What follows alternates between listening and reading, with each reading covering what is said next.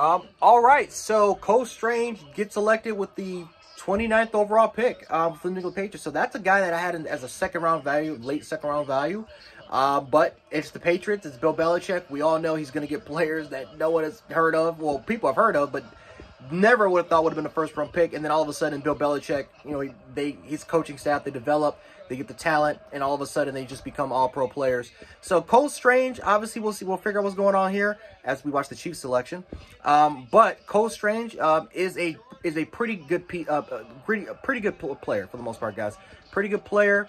There's some value to his game that obviously I like, and we're gonna find out what the Patriots can do. But a guy that I don't think is gonna be dominant, or it's gonna be maybe a good player right off the gate. A guy that you're gonna have to kind of develop there a little bit later. But we saw guys like Logan Mankins, we saw Shaq Mason, we saw players that the Patriots have had, and it took them some time. But once they got their things going, things were, you know, they definitely got it going. So we'll see what happens for the future.